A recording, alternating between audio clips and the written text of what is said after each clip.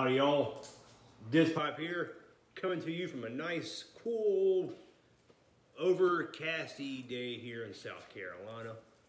And on today's episode, I'm going to talk to you and discuss about my trip to McCranie's tobacco shop in Charlotte, North Carolina. First off, housekeeping. My good old Pearson Dracula in hand. With some good old Rattray's Old Gallery.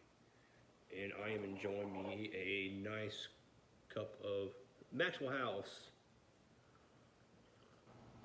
and my Star Wars Dark Side Half Marathon 2017 mug. Yeah, I ran that thing. But anyway, how to get to McCranie's? How did I find out McCranie's? Well, Charlotte's about 2 hours away from here, and me and my buddy had planned on going to a concert up there, Anthrax and Killswitch, which is epic.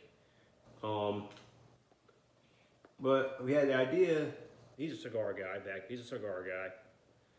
We had an idea, let's get up there a little bit early, go find us a nice shop, chill out for a second, enjoy a smoke, grab a beer or something if they had them, and then head on to the show. Well, we don't know squat about Charlotte. So I, on a whim, contacted Mr. Brian Levine. And if you don't know who that is, he is the host of the Pipes Magazine radio show.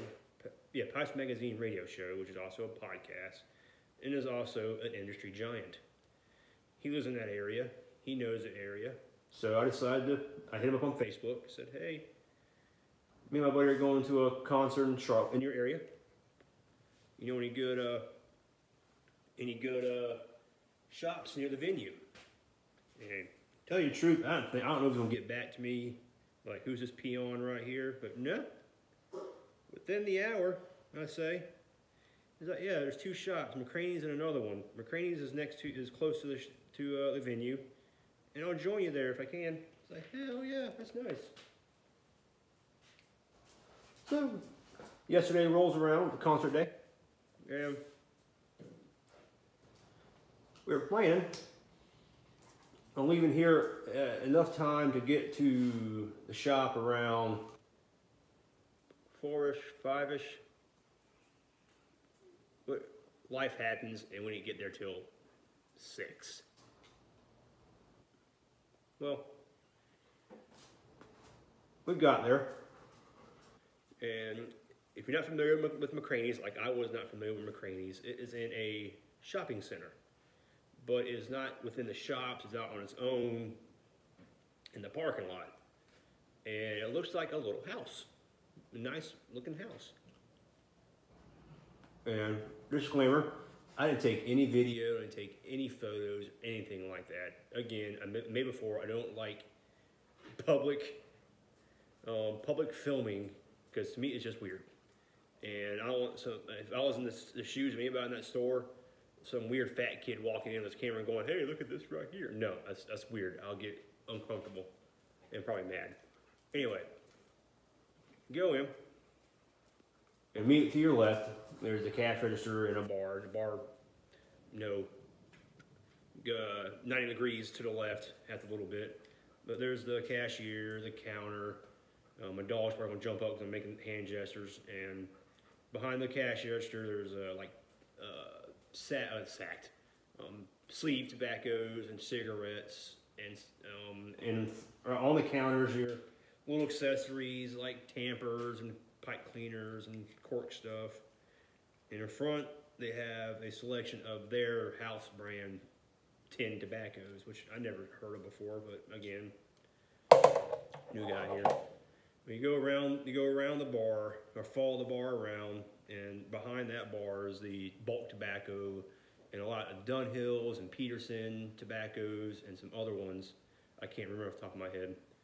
And right there on that part of the bar is stools, you can sit down, smoke, ashtrays. And they had some open tins of tobaccos. I don't know if they're samples or not, but they're open. You can, I guess, smell them, see if you like it or not. I don't know. And behind or across from that bar is like a little seating area. A couple chairs, ashtray, coffee maker, sink, and a Coke machine. All right. Knock it off. Sorry. Now let's go back to the front door. You go to the front door to the right, or is a like jewelry case looking things, and there's your pipes, your more high-end accessories like high-end lighters, ashtrays, some cleaning tool like reamers and stuff like that, the expensive stuff. And on the wall they had state pipes, some Nordings. That's all I can remember, some Nordings. There's some Castellos. They had some Castellos there. I wasn't looking to buy a pipe, and in that same area they had a crap ton of McClellan. Now, I have never seen anything like that, especially around here. Tobacco shops are not very pipe friendly. No, they don't hate pipe people. They just don't carry all the pipe stuff. And I was like, kid in the candy store, I was like, holy crap! I've never seen that before. I've never seen that before in my life. I mean, that's how bad it is. I've never seen Mixture 965 in the wild. Yeah, I've seen it online. And I tried to order, you know, anniversary, or McClellan's anniversary. It's always sold out. But anyway, also the front door, if you walk straight from the front door, there's a cigar humidor. I didn't go in the cigar. I have no interest in going in there. My buddy went in there and got a nice cigar. He said he would like the Archo Fuente or some crap. I don't know. Well, best part about it, the trip, was Mr. Brian Levine showed up. I got all nerded out and geeked out. I'm like, holy crap, it's Mr. Brian Levine. And I was nervous because I'm a noob. I don't know crap about this hobby, except what I like and what I don't like, and nothing too technical. And if you ever listen to his radio show, he's probably forgotten more about tobacco and pipes than I'll ever remember or I'll ever know. But I went and talked to him. We started talking, and then I just asked, "How was your Disney trip?" And we talked about Disney World for a good 45 minutes to an hour.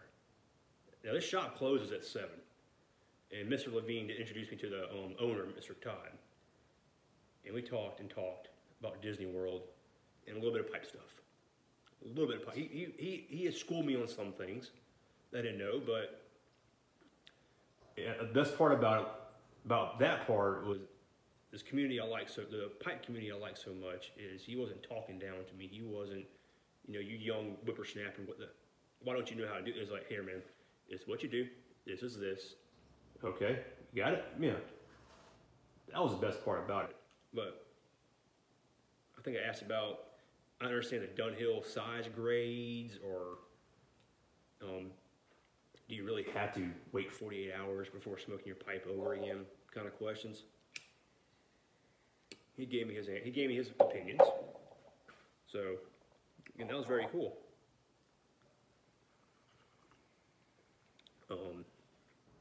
I got me a haul. I bought me some stuff just because, again, it's there. It's in front of me. Prices were reasonable for a brick and mortar. Yeah, you can go online and get them cheaper, but taking the fact that taxes and shipping, like taxes for me, I order from pipes or smoking pipes. That is, I'm in state with them, so I got to pay their taxes. So it comes out about the same thing. And my dogs are eating acorns. Awesome. But best part. I was trying to be all cool and collective around Mr. Brian. I failed. I nerded out really bad. I got geeked out. And I got into son of a book. See that? Yeah, I'm a nerd. Sorry. Got real awkward after that. No, I didn't. It didn't. So, yeah, we went our separate ways, and I invited him to the concert, but he said no, it's not his bag. He's more of a Bon Jovi thing. Bon Jovi fan. I'm like, same time period. Yeah, he didn't want to come. But after that, my buddy went over to the Fillmore, which is it's a 5-mile ride, but 15 minutes with traffic. And we saw Kill Switch Engage and Anthrax. Second time seeing Anthrax, first time seeing Kill Switch. I was not disappointed whatsoever. Anthrax put on a great show like I saw before and what I've seen on videos, and Kill Switch was amazing. They were big back in the 2000s. They kind of tapered off a little bit. Haven't heard too much from them, but they did not disappoint. And then they played Holy Diver. Ronnie James Dio's Holy Diver, and Mr. Belladonna came out and sang it. Go to my Instagram, I'll show you a little clip of it. But anyway, that was my day yesterday. Best part about yesterday, beside the concert, meeting Mr. Levine, is I got a haul. I don't know if it was a Yabo or a Strabo because I got it from the store. But sorry, I get notifications on my phone by people following me and crap I never heard of. All right. First things first. Got 2 cans. McCranie's Ribbon, which is a matured and fully rubbed red Virginia pipe tobacco. Beautifully aged red Virginia like no other, brimming with rich, mellow flavors as only nature can provide. So it's come from 2011 crop and 2017. So here I'm confused. Is this a 2017 can or 10 or a 2011 10? I don't know. Help. Scudo. Just because I saw it. They're salt in the wild. And I always want to try it. So here it is. And again, same thing. Never salt in the wild. Usually sold out. McClellan's 40th anniversary. Looking forward to this. 2017. Now, here's probably the best thing I got, my opinion. I got to get to this by a certain person. Never heard of it before, but it's McClellan's. A Blakeney's, I guess, Blakeney's Best Tawny Flake. It is a straight Virginia tobacco. Is it red? I don't know. Elegant, flue cure Virginia flakes, blah, blah, blah, blah, blah. Mellowed with Blakeney's lucid toasting process, filled pipe with pleasure. Sure. But 2006. This is a 12-year-old tin of tobacco. What the hell do I want to do with this? It's like me getting a Star Wars toy. I don't want to open this thing. It's going to be worth more. Not monetarily, but taste-wise. But I do want to smoke this pretty bad. My plan is I want to go try to find a younger can and do like a comparison. See if I can tell the difference. There's a pin. So, I think right now though I'm going to crack that Escudo because it's a standard, I guess, and head down to my local pipe shop or tobacco shop, the Merchant, and give it a shot, get a beer. But anyway, thanks for joining me. Thanks for watching. The questions again. Asked us a question about the McCranie's. What's all that stuff mean? All that. Help me out. Questions down the bottom. Comment. Let me know. Facebook me. Yeah, go Facebook me. Instagram, Disc Pipe, same thing. Got some clips from the show last night. Got some other funny crap on there. I'm also on a podcast, shameless plug, the Mickey Dudes podcast, which is a Disney podcast. So go and follow those guys. We're on iTunes, Stitcher, Podbean, yeah, all that stuff. We're pretty good. I think we are. The better when I'm on the show, which is not all the time. But subscribe, and by subscribing, you're not just giving me some heads up, but you're going to see who I follow and connect you more to the YTPC community. You all have a good day.